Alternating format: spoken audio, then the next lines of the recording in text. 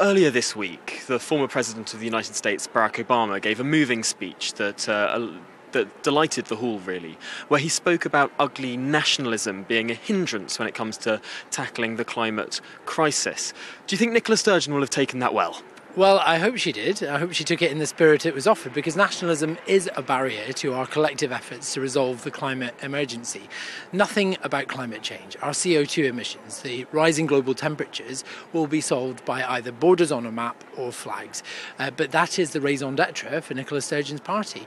And just a week before COP started, she voted against a Liberal Democrat amendment in the Scottish Parliament to tear up the contract with Heathrow for a third runway.